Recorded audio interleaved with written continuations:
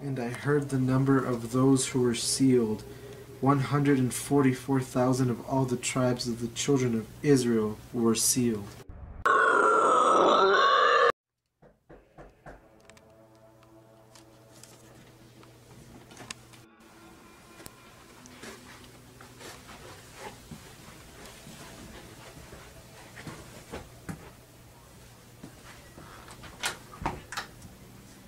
Hi, have you accepted Jesus Christ into your heart?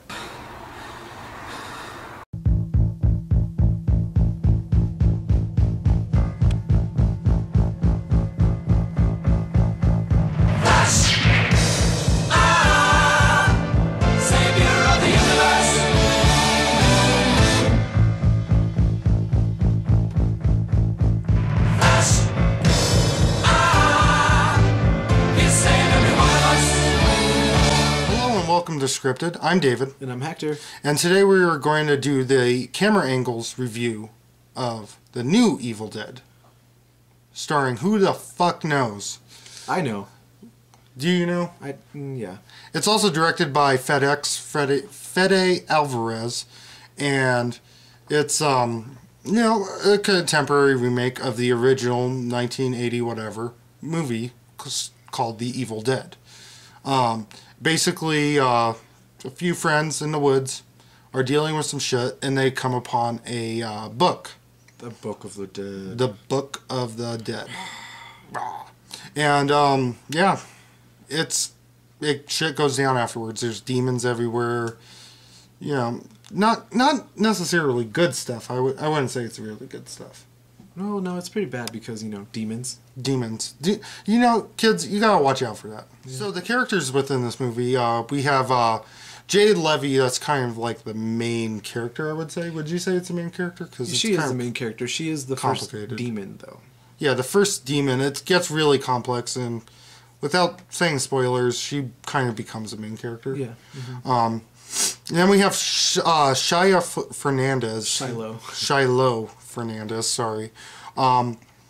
He plays David. Yes. Not me, but a different David. He's the main character. I would say Jane Levy and Shiloh are like two main characters of the film. They play brother and sister. Mm-hmm. Lou Taylor Pucci as Eric, who is a high school teacher. And the badass of the film. This man has 9,999 hit points. He won't die. He just won't die. He gets shot with nail guns left and right. Gets hit with a crowbar. He gets hit with a crowbar, or he's still trucking. Motherfucker trucking. That is how you level up. Exactly. Mm-hmm. And then we have the good characters, Jessica Lucas and Elizabeth Blackmore. Great characters. Like, those are the two that I was. So now we're going to go into the pros and cons of the film. Let's start with pros first, yeah? Yeah, let's go with that. Okay. First of all, as you know, it's a remake. Yes. So you have the same original story, and the story is told very well, I think. Yes, it is. Not too much, like, let's use The Grudge as a thing. Originally it was made in, Japanese horror genre kind of thing. Then it was westernized. And it had a lot of issues converting to that. Mm-hmm. In the same way, this didn't have issues. I mean, sure, it's still Western to Western, but it didn't have any issues diluting the story. The story's still pretty strong. The story's a little bit more expanded, and you can... In areas. And it appeals to more of the audience of today's culture, this youth, this generation. Contemporariness. Yeah. So it works for them, you know what I mean? The story's great. The other pro, I would say...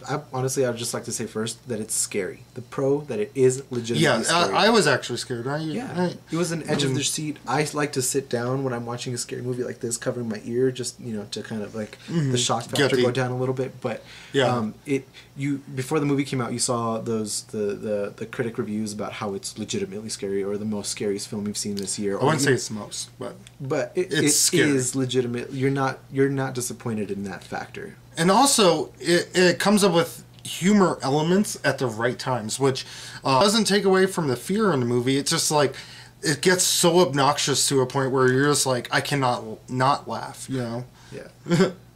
And that's definitely a pro. The pro of this movie is you get some Easter eggs towards the previous film, well, the original.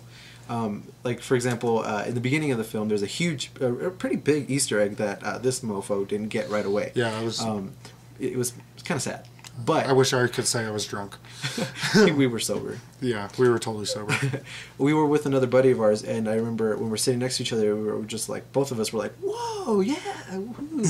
And I can't tell you what it is because I want you to see it for yourself. I was totally oblivious. He was totally oblivious. Very ashamed. At the end, we were talking about it, and David here was like, "What? What?"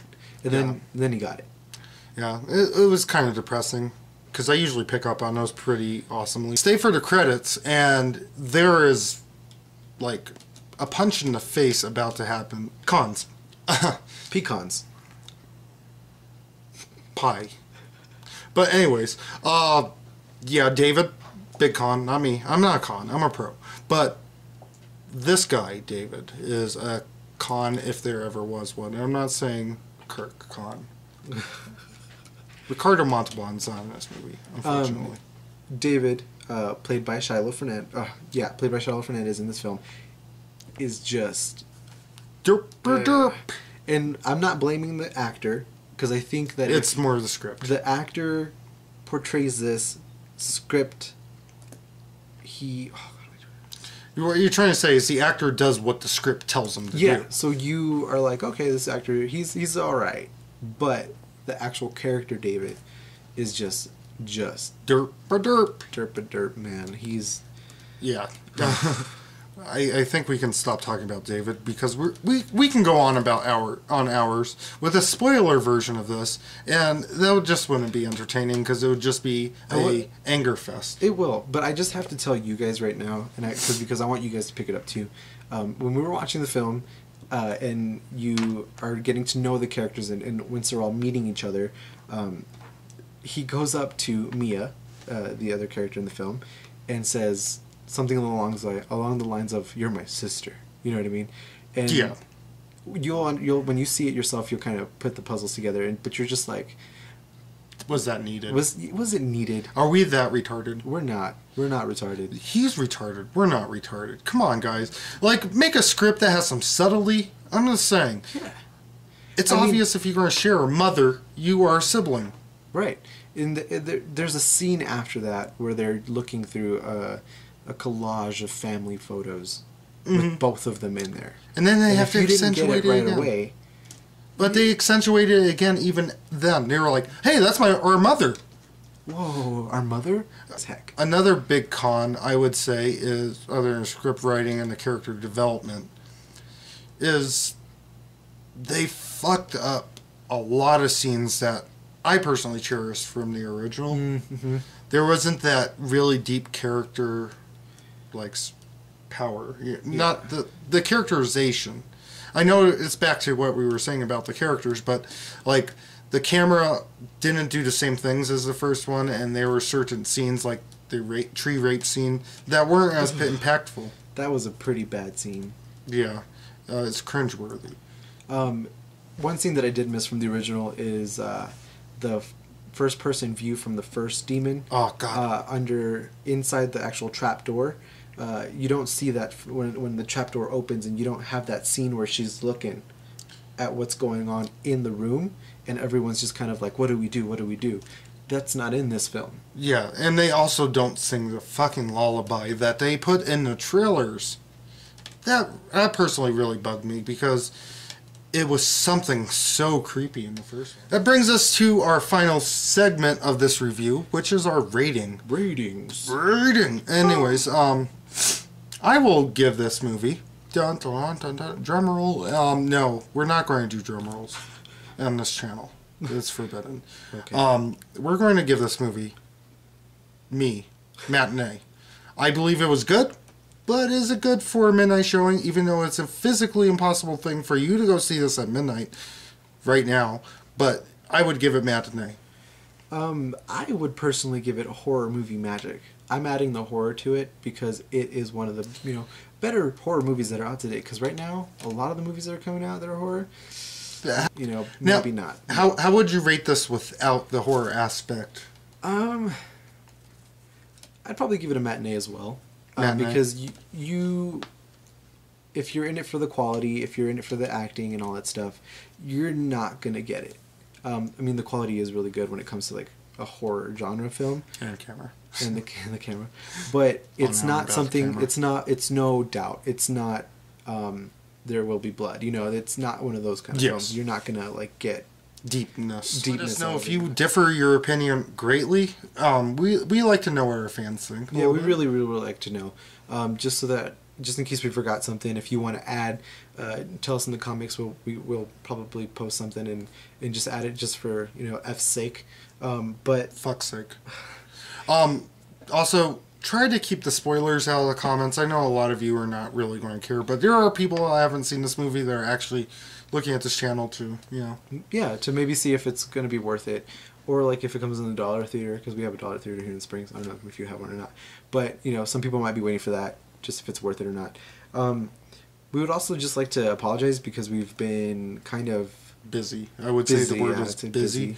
We're trying to figure out how this channel is how to increase the views and subscribers and stuff like that. So we're just kind of on the outside looking in right now. And we're doing a lot of experimentation, I would say. Again, bear with us. We're a new channel and we're just starting to get the kinks out. Mm-hmm. So on that point though, I would like to also get your feedback on that as well. So if you guys have any ideas of what we could do better to increase our views and increase our subscribers. Also tell us what we should stop doing. Yeah, because we might not understand something and just keep doing it. So just let us know. What to look for this coming couple days. We are planning on a Socratic Monthly. If you're not sure what that means, check out our other videos where we go into a detail of what it is. But just kind of a minor synopsis. We just talk about what came out this month and what was good and what was not. We're trying to get also with that, like maybe a roundtable discussion. We're trying to. I don't know if it will happen, but on BioShock Infinite, see our review. It's not the best piece of work out there. We're trying to work on, as I said, the kinks, or as he said, the kinks. So check that out. Yeah, we'll also probably be talking about Injustice. Injustice, Gods Among Us, yes. We expect that review too. That's on its way. Yep. So again, just check it out. We'll be posting it here in a little while. So we're thinking also about, just to see what happens with feedback a little bit, we're going to pose a question. Should we review Game of Thrones? Season 3, Episode 4 just came out. Excellent episode. I'll go more into detail if you want me to. Leave a comment below if you want us to review that. And believe me, I would love to, because I want to get into other TV shows. Subscribe to our channel. Leave a comment below, please. We need the feedback. Really do. Like us, because we're likable folks. Yeah, we're likable folks. I think so. Folks. My mama says I have a really good personality, so yeah. I believe her. Yo, mama. Anyways, yeah, well, and, while you're down there.